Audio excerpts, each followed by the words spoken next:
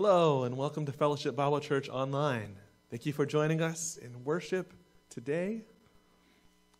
As we continue on learning about our faith, spurring us on to works, and demonstrating that through our life.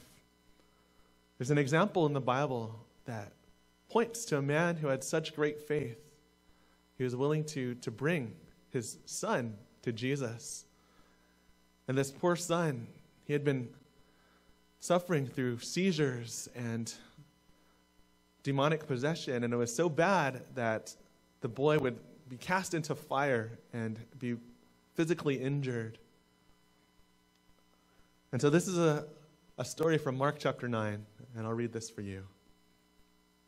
It's after the man brings his son to Jesus. Jesus says this, "How long has this been happening to him?" And the father said, "From childhood. And it has often cast him into fire and into water to destroy him. But if you can do anything, have compassion on us and help us." And Jesus said to him, "If you can, all things are possible for one who believes." Immediately the father of the child cried out and said, "I believe, help my unbelief." And with that proclamation, Jesus cast out the spirit from the boy, and he was cleansed. And what a wonderful picture that the father, in his brokenness, really at the end of his rope, when he felt like he had no other place to turn to, he turns to Jesus, the Son of God. And he wasn't a perfect man by any means. He admitted that his faith wasn't perfect. "Help my unbelief. I believe, help my unbelief."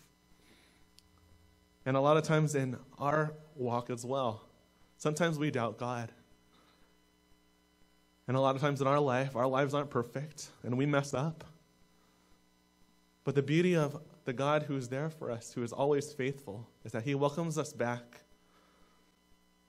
And even if we have just the tiniest bit of faith, asking him to fill us and to restore us and to forgive us, we can have a right relationship with him. And so just as this father in the New Testament demonstrated so much love and so much faith that the result was Jesus healing his son, so much that it points to our Heavenly Father and his love for us, that if we would have faith and demonstrate that through our love, he can work wonders as well. And so with that in mind, would you join me in prayer and worship together? Let's pray.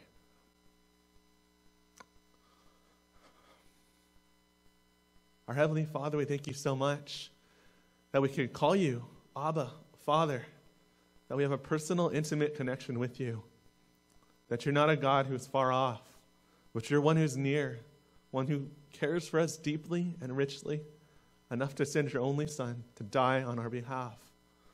And what a sacrifice that must have been, your only child, and yet you still chose to do that for us, sinners.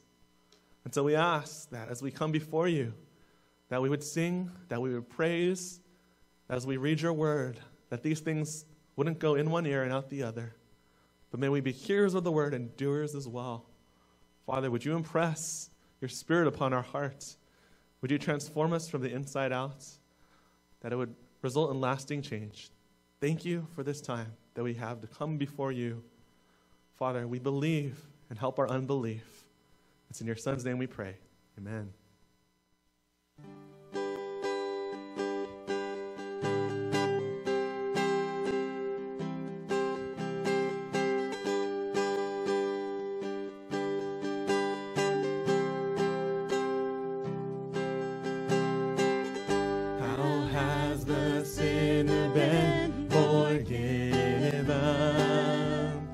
How has the rebel been made clean, or blinded eyes been made to see? How have the orphans been adopted, who hated your love and ran from grace, despised and rejected all your ways? How wonderful the Father's love for us, that that he would send his only Son to come and rescue us. He has saved us, called us blameless, guides us now and will sustain us. Oh, how wonderful the Father's love.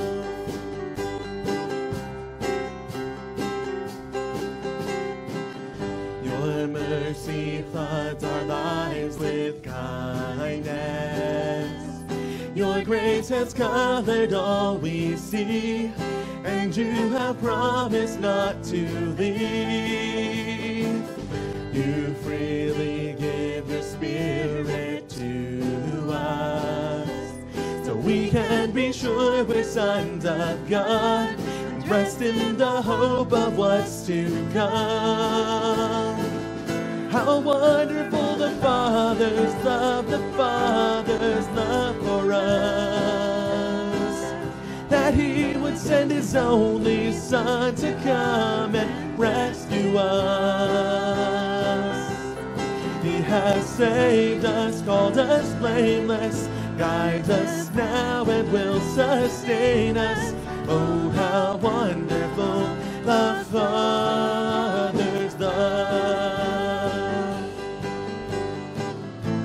The sufferings, they filled our lives. We're confident, we're heirs with Christ, and so we cry, Abba, Father. Those sufferings, they filled our lives. We're confident, we're heirs with Christ, and so we cry, Abba, Father. How wonderful the Father's love for us, that he would send his only Son to come and rescue us. How wonderful the Father's love for us, that he would send his only Son to come and rescue us. He has saved us, called us blameless, guides us now and will sustain us. Oh, how wonderful the Father's love.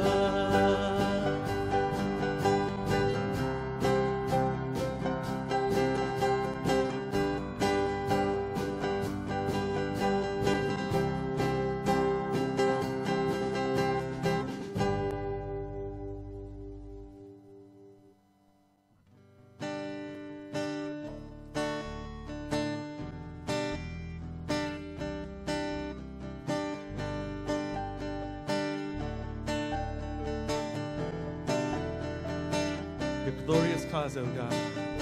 Your glorious cause, O God, engages our hearts. May Jesus Christ be known wherever we are. We ask not for ourselves, but for your renown. The cross has saved us, so we pray. Your kingdom come. Let your kingdom come. Let your will be done, so that everyone might know your name. Let your song be heard everywhere on earth, till your sovereign work on earth is done. Let your kingdom come.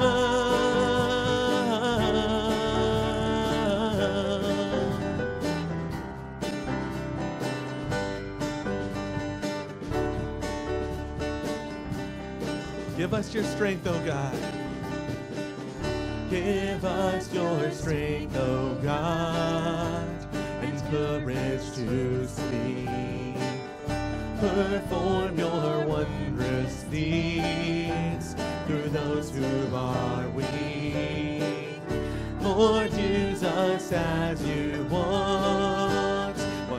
answer the test. By grace we'll preach your gospel till our dying breath. Let your kingdom come, let your will be done, so that everyone might know your name. Let your song be heard everywhere on earth, till your sovereign work on earth is done.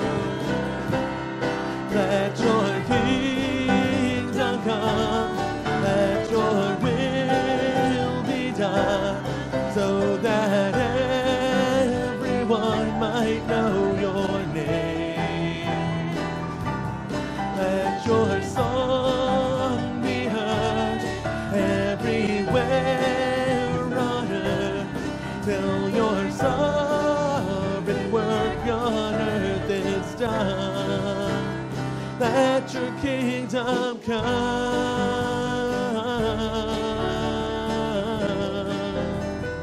Let your kingdom come.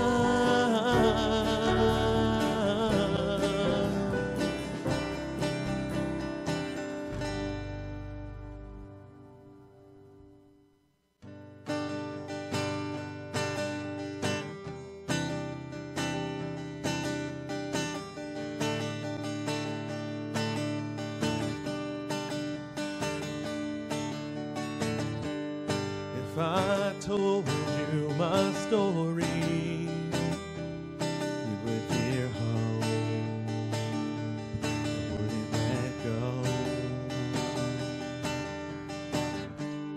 If I told you my story, you would hear that never gave up. If I told you my story, you would hear life, but it wasn't mine.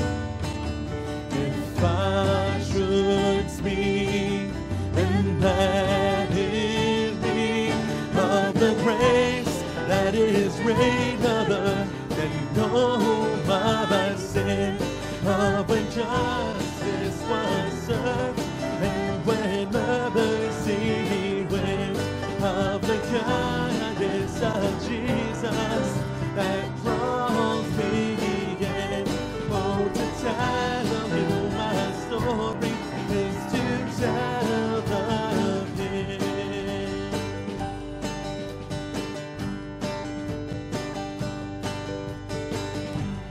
If I told you my story, you would hear victory over the enemy. If I told you my story, you would hear freedom that was won for me. If I told you my story, you would hear God overcome the grave. If I should speak, then let it be of the grace that is great above no my sin of a justice was served, and when mercy went of the kindness of Jesus that drove me in. Oh, to tell you my story is to tell of Him. This is my story, this is my song, praising my Savior all the day long. This is my story, this is my song, praising my Savior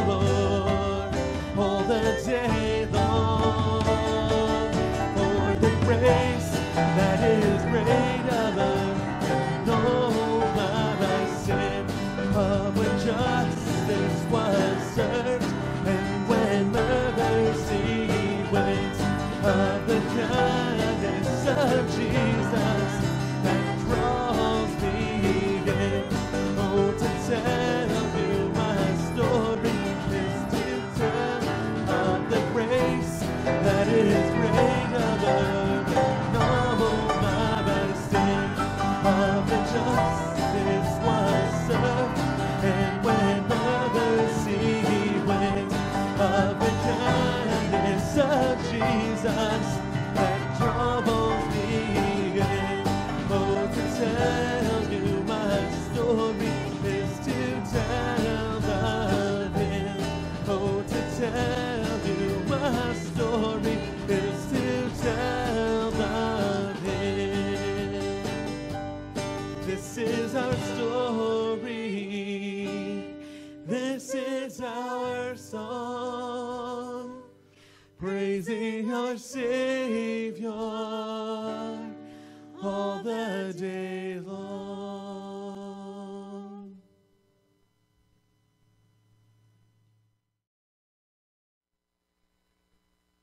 A couple of years ago, I had a conference to go to in Canada, and as I was preparing to go, I realized about a week ahead of time that my passport was expired. And so I called the airline and I talked to somebody who said, oh, that's okay, all you need is a birth certificate. So I realized that I didn't have a birth certificate, and I went to 4 different locations to get one. I just got sent, and it was just a rabbit chase, like a day before I was supposed to fly out. So I go with my birth certificate, and I get to the airline, and they said, you can't go to Canada without a passport. And I said, it expired, and I called, and somebody just said, I just need a birth certificate. And I said, no, not even Canadians can get in without a passport. They needed proof of my identification that I belonged to the United States. James, our author today, is saying that we need proof of our genuine faith. As travel requires an identity, so does Christianity requiring proof of our identity. And the proof that James says for our faith is our works, the things that we do that comes out of our lives that demonstrate the reality of our faith. Our works will confirm or deny the reality of what we say we are. If we say we're a Christian, but we have a foul mouth, our morals are jeopardized routinely, we are immoral in our lifestyle, we are more concerned about the material than the spiritual, then people will have good reason to question the validity of our Christianity. You say you're a Christian, but you don't prove it. Prove it. Show it to me. Rather, James says, when we take care of the widows and the orphans, those that are in genuine need, and keep our lives unspotted from the world, that is proof of real religion. That is proof of genuine faith. Many ask me, as our church goes through, and all churches around the world are going through this COVID-19 shelter in place, what's it going to be like afterwards? Are people still going to be committed to church and Fellowship Bible Church, or will they have found other greener pastures online? And, the question is, I don't know. We'll see. I hope the reality of our faith is coming through during this time of shelter in place. Good works in our lives will demonstrate the reality of our faith in Christ. There are so many Zoom meetings, and there's a limit where we might say, I feel like I'm getting zoomed out. But will that take away our passion for ministering to one another?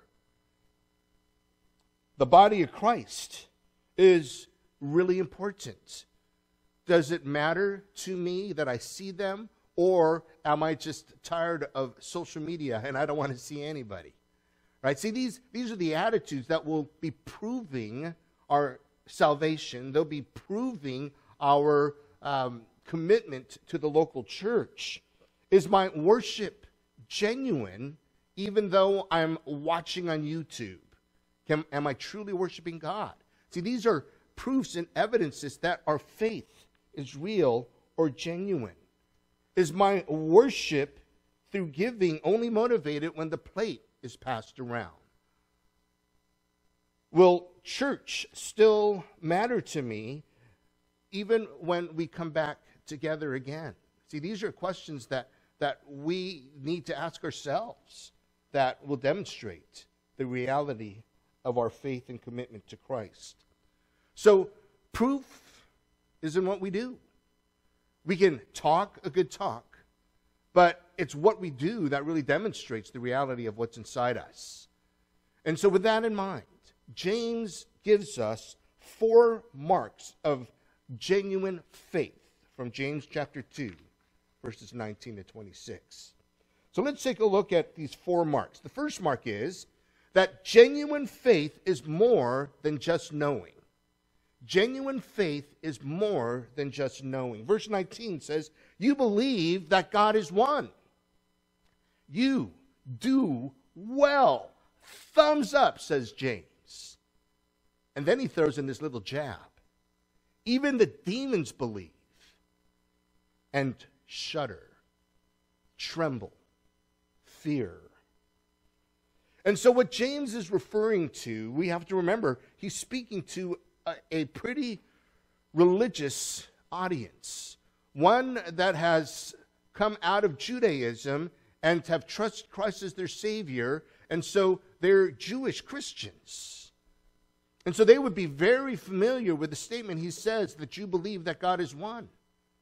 What James is reciting is a portion of what's called the Shema.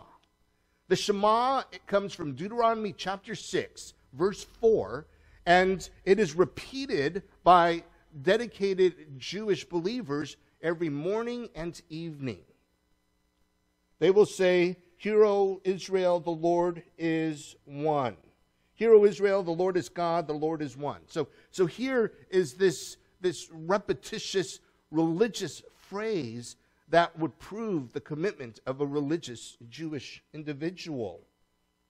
And he says, all right, you recite creeds. You can say a Bible verse. You do well. That's a good thing that you're monotheistic. But that doesn't necessarily save you. Because the demons believe, and yet they fear.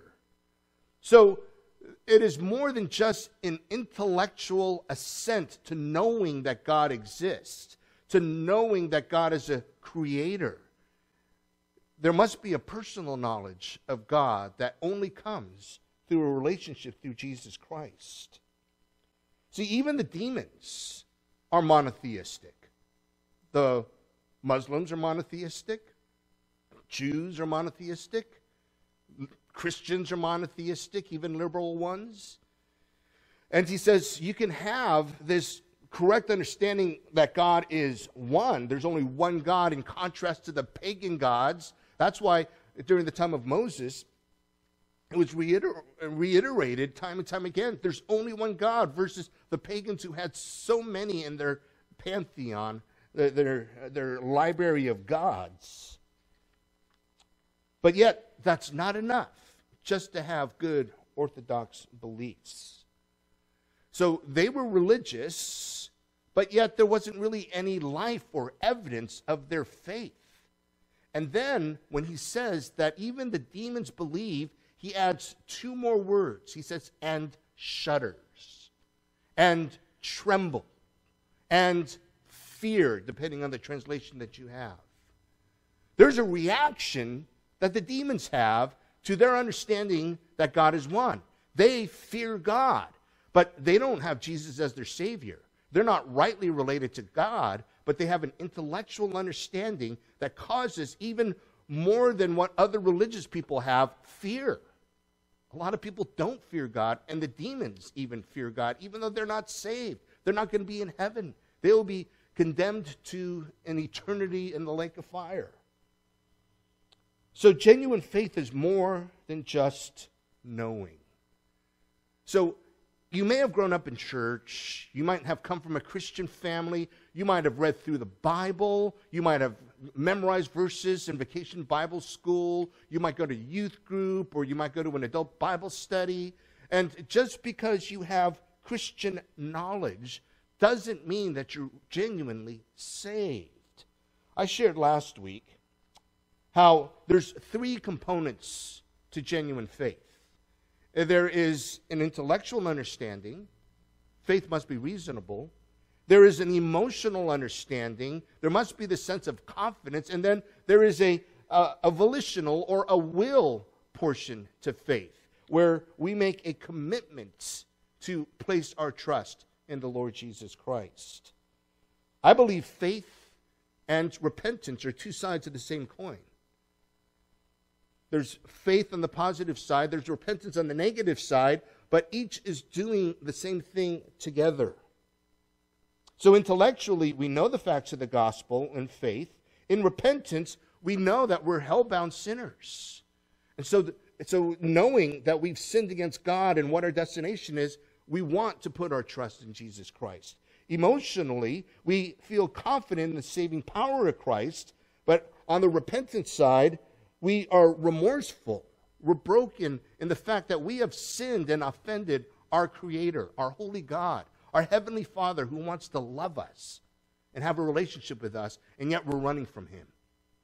So the flip side of faith is repentance, and emotionally, we know what Christ has done for us, but we're also sad that we have offended Him, so we want to get right. It's like when a husband upsets his wife, and it's an emotional realizing, oh, I've hurt you. That's the same type of emotional sense we need to have in our faith towards God. And then the will comes in the decision to trust Christ alone, not our works, not our religion, not our church, not our Christian family, not our Christian heritage, not our denomination, but Christ alone. And so we decide on the repentance side to turn from our sin and submit to Christ as Lord and Savior. Now, what James is talking about is, in the fourth column here, is the incomplete approach, where there's only a mental acknowledgement. There is only the sense that, okay, I believe in God, and then we leave it at that. We have to make sure that our faith is in the right thing about God. It's not just knowing that God exists, but it's knowing that He sent His Son from heaven to become a man, to die on the cross, so that by becoming a man, He can represent us. By dying on the cross, He would pay the penalty for our sin. He would bear God's wrath for us while He was on the cross, when He who knew no sin became sin for us. And so those are the correct facts that we must believe, not just pick and choose. Augustine said, if you believe what you like in the gospel and reject what you don't like, it is not the gospel you believe, but yourself. And a lot of what these people are doing in verse 19, who say they believe in God but will not trust in the full gospel of the Lord Jesus Christ, are just picking and choosing what they want to believe. It's not believing God, it's believing yourself. The demons rejected God. They fear. So make sure that you're a Christian. You can be going through church, you can be going through your life, and not really be a Christian. Are you trusting in Christ alone? Do you have faith completely in Him? Have you repented of your sin and your sinfulness? There was a famous pastor, theologian, and evangelist. His name is John Wesley, some 300 years ago. He would be very scholarly. He memorized many portions of the Greek New Testament. He was really consistent with his devotions in the Scripture. And he was a missionary to the indigent Indian population here in America. He was doing all of these things, and then he realized he himself wasn't truly saved. The gospel that he had been telling others about, he hadn't fully put his trust in. And so he had to make a decision to trust Christ, even after he was doing all of these religious things. There's a friend of mine who is married to a pastor who I serve with. And decades into her being a pastor's wife, leading ladies' groups and Bible studies and being a really good person, she realized she had not trusted Christ as her Savior after doing all of these religious things. So, as James says, you can recite the Shema. You can know that God is monotheistic. He's one God. There aren't many gods. There's one. And he says, you do well. But the demons also have that same understanding, and they fear. They at least have an emotional response to their understanding. What do we have that comes out of our understanding of God? The second mark is that genuine faith is demonstrated through sacrificial obedience. So here, what James is doing is giving 4 illustrations. First, he gives one from the religious and the demons. The second is Abraham. The third is Rahab. And the fourth, he uses death as an illustration of faith without works. So 2 are negative. We just went through the negative one. Now he gives a positive example in the life of Abraham. And so genuine faith is demonstrated through sacrificial obedience. There was a time when Abraham put his faith in this promise that God made with Abraham. It's in Genesis chapter 15, verse 6. We call it the Abrahamic covenant. And Abraham believed and put his faith in God. Now, this is 1,800 plus years before Jesus would come. So people go, well, how were people saved in the Old Testament before Jesus? By faith. It's never changed. And even though he didn't intellectually know who Jesus was, he trusted God would provide a sacrifice. 30 years after he put his faith in God, he would be called to offer his son Isaac up as a sacrifice. And so here we come to this passage of James 2, verse 20. It says, do you want to be shown, you foolish person, that faith apart from works is useless? Are you trying to argue with James in a counter way that you can have faith and not demonstrate it by your works? I mean, you need proof of being an American when you travel. He's saying here, you need proof if you're going to say you're a Christian. You're going to give me the counter argument that it doesn't matter? You don't need proof or ID? Then he goes on and talks about Abraham. Was not Abraham, our father, justified by works when he offered up his son Isaac on the altar? Now, what James is saying is that Abraham's works did not save him. Remember that when the Apostle Paul talks about justification by faith, being made right by placing your faith in Christ, Paul talks about it from the front end. James talks about it from the back end. And so before you become a Christian, God does everything, right? He saves you. Jesus did all the work. All you need to do is put your faith in Jesus, and then you will be counted for salvation.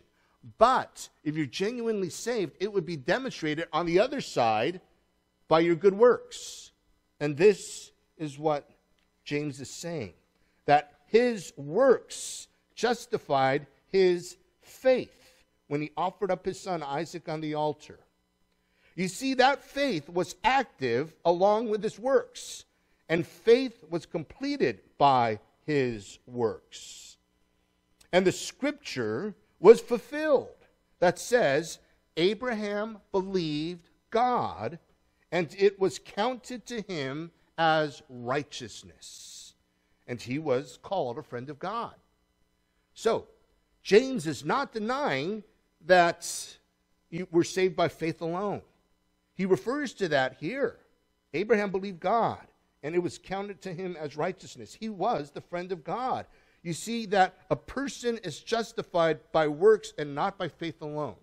So what he's saying is the backside of justification. The works that Abraham demonstrated was this great thing that demonstrated the reality of his faith. When we take a look at Genesis 22, which is the chapter where Abraham takes his son to the top of Mount Moriah, which is the future site of Jerusalem. Jerusalem was not in existence yet as a city. And so here he takes him up there, and he says, take your only son Isaac, whom you love. He asks for what we love. And I know a lot of times you would have a tight-fisted hand and say, I don't want to give it up. I don't want to give my loved one up. I don't want to give my kids up. And yet, Abraham was willing to do that. Now, he waited for an offering to come, but one didn't come. He also realized that Isaac was the son of promise, that he was the one through whom the line would continue to bring about one who would bless all nations, eventually the Messiah, the Lord Jesus Christ, who would come through Israel, who would come through Abraham and Isaac and Jacob. And so Abraham was ready to offer up his son. Now you might say, what a horrible thing. But he had every faith to trust God to bring Isaac back down that hill. He believed in the resurrection. Hebrews 11 says, by faith he offered his son. He had confidence that Christ would resurrect his son, so he was willing to give him up, believing fully in the resurrection. This is a beautiful picture of our faith, that we fully put our trust in Jesus Christ, knowing that not only will he save us from death, he will resurrect us. That's why we don't need to fear death. That's why we don't need to fear COVID-19.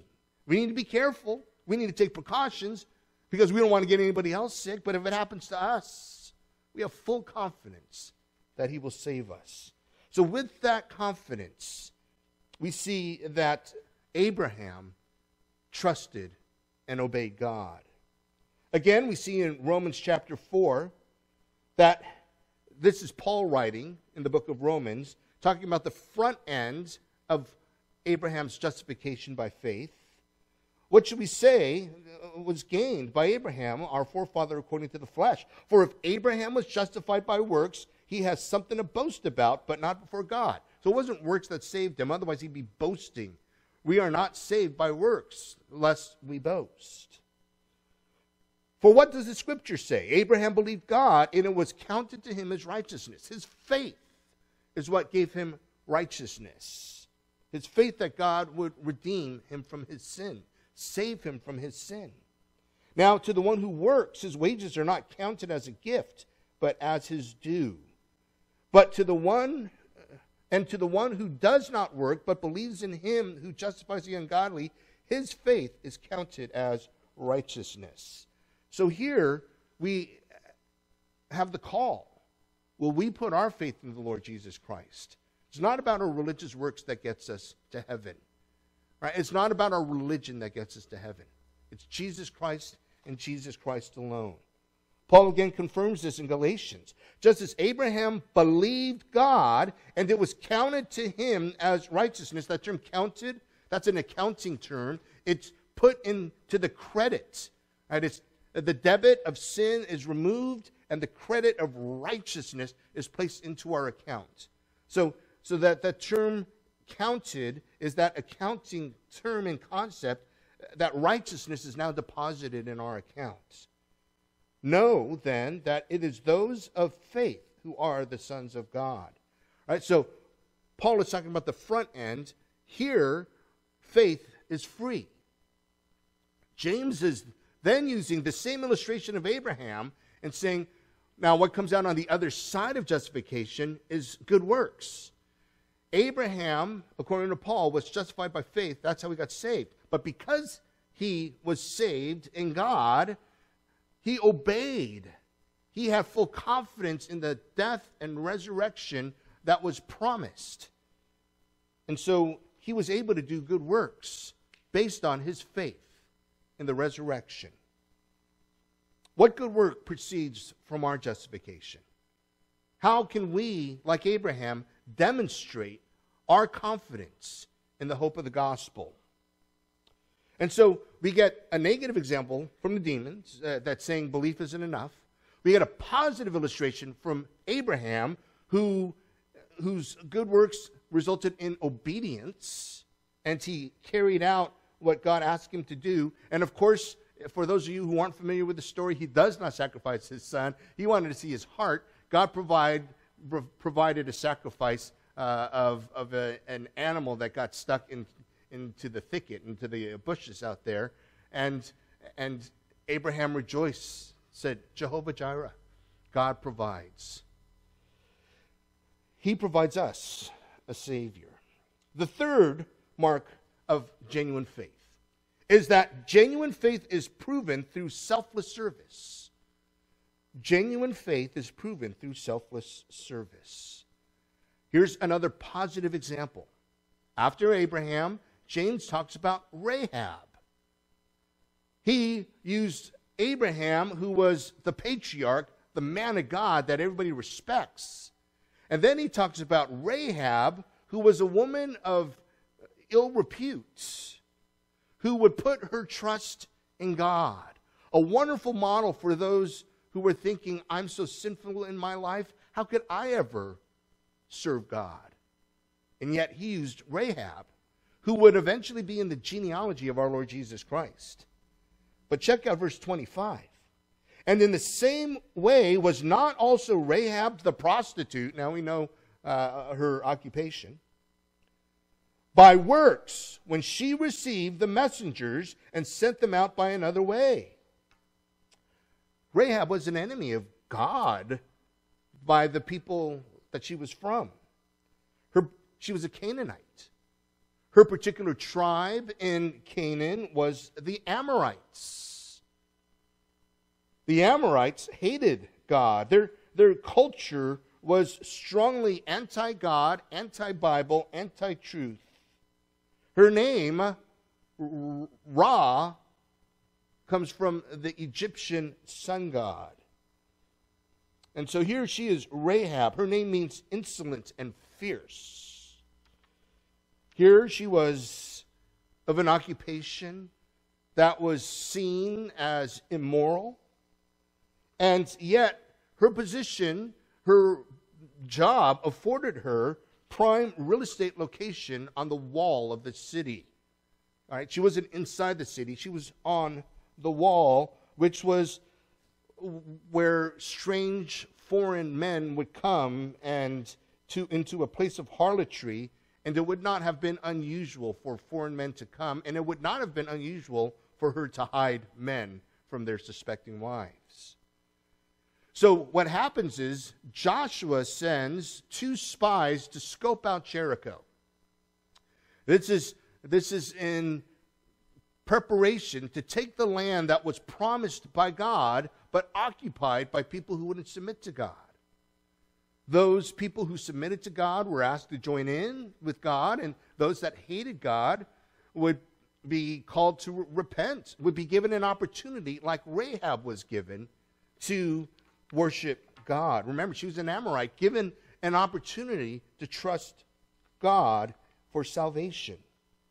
So Rahab had to make a choice.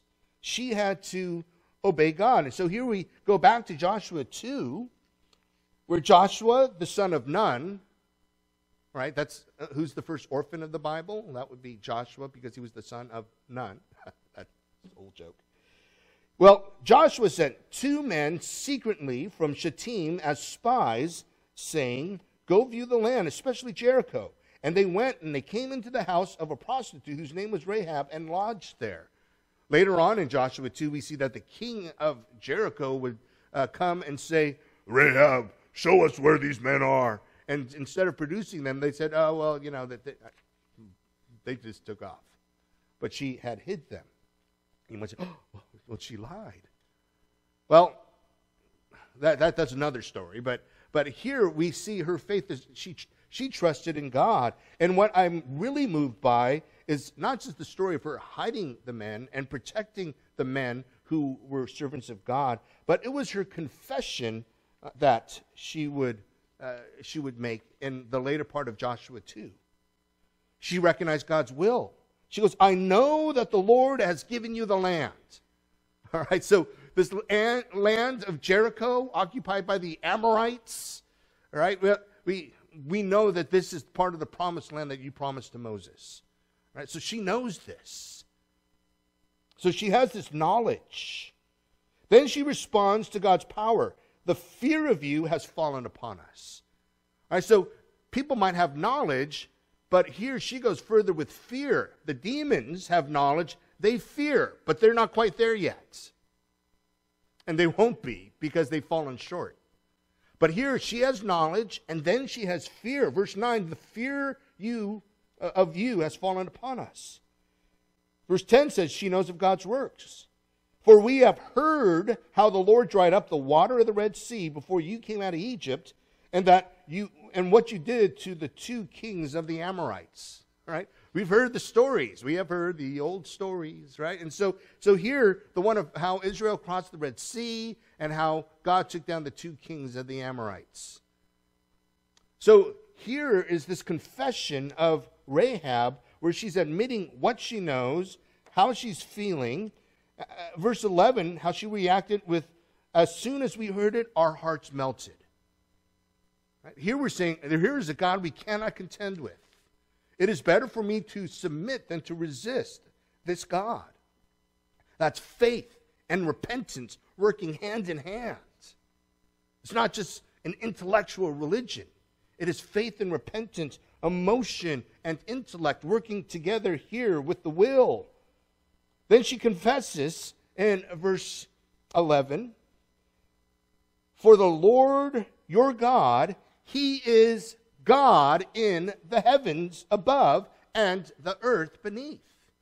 He is Lord. He is King. And then, verse 13, beautifully, she doesn't ask for money. She doesn't ask for more beauty or new clothes. She asks for salvation of her family.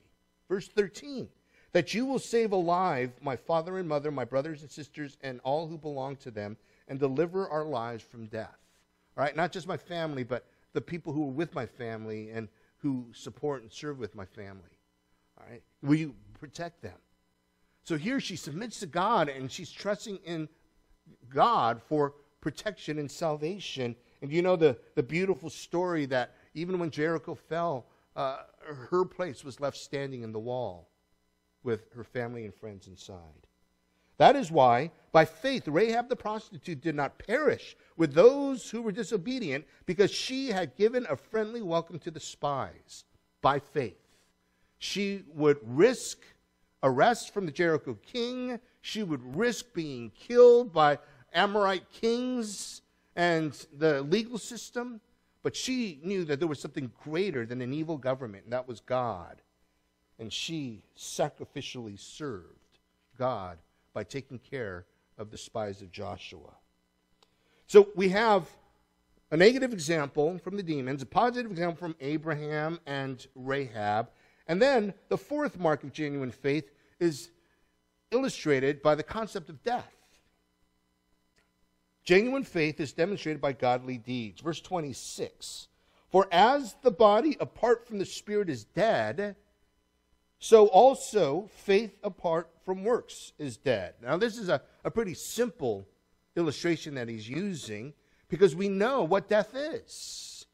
It happens to everyone. It happens to everybody we love. Everybody we hate, it happens to as well.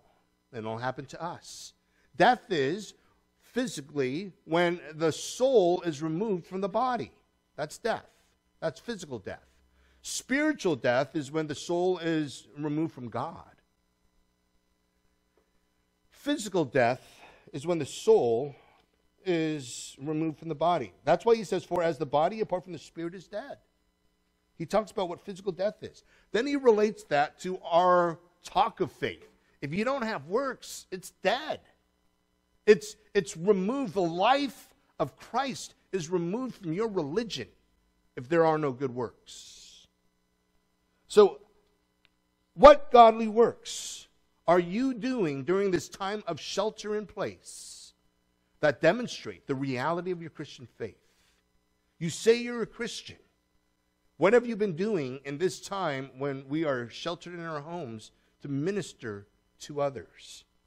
I am grateful for the creative ways that our church is trying to serve others in the church and in the community. Will you live up to what you say your faith is through good works? So in conclusion, what does our faith say about us? Number one, is your faith in Christ genuine? Have you truly trusted in Christ as your Savior? If you do, how do you know it? How do you know? What is proof for you that you have genuinely trusted in Christ? Has His loving sacrifice motivated you to do the same? How will others know of the sincerity of your faith? We talk a good talk. We know a lot of Bible verses. We even know monotheism and the gospel. But how will others know it? Secondly, how does the saving work of Christ on the cross motivate us regularly to serve others like Christ served us?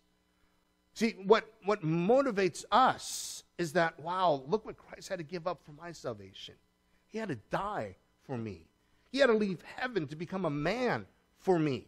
He had to take the sins of Steve Wong on himself when he became my substitute sacrifice. He did that for me.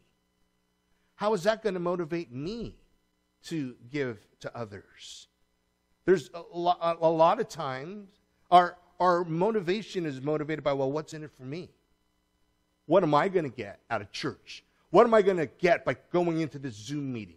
What am I going to get by doing this ministry? Well, what's in it for me? Versus, look at all that Christ gave up. Why am I not sacrificing like Christ? The third question, how would we distinguish if our good works are trying to earn salvation versus demonstrating a salvation we already possess?